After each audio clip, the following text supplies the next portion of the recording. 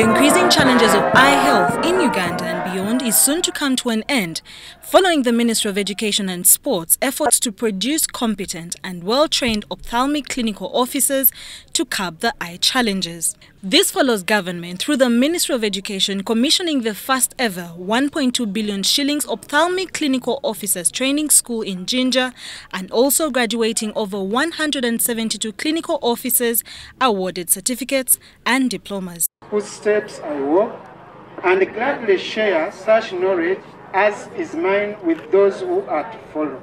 The State Minister for Higher Education, Dr. Chrysostom Muyingo, appeals to religious leaders to donate land for construction of training schools. The minister, while presiding over the functions in Jinja, encouraged the clinical officers to be workers the country needs, uphold the health ethical standards, and serve in every part of the country, even in rural areas. Please uphold the highest ethical standards and prepare to serve above self, as the Rotarians say, in any part of the country where our calling will take you, including the rural areas. You have not been trained to have to stay in Jinja City. No. You are not trained to stay only in Kampala. No. Go all over the world, particularly in the rural areas.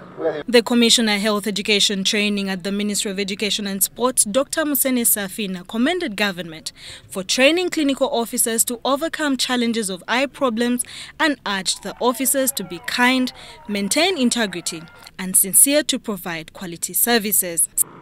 From this side of service provision, we want people who are hardworking.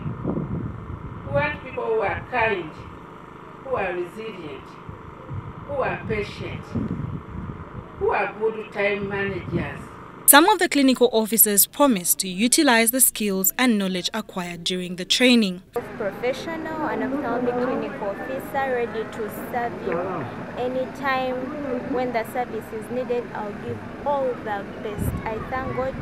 As a site server, I will make sure nti buli muntu aina abeera n'essanyu oluvannyuma lw'okumakinga sure nti site ye eri safe. Fred Kasibante compiled this report.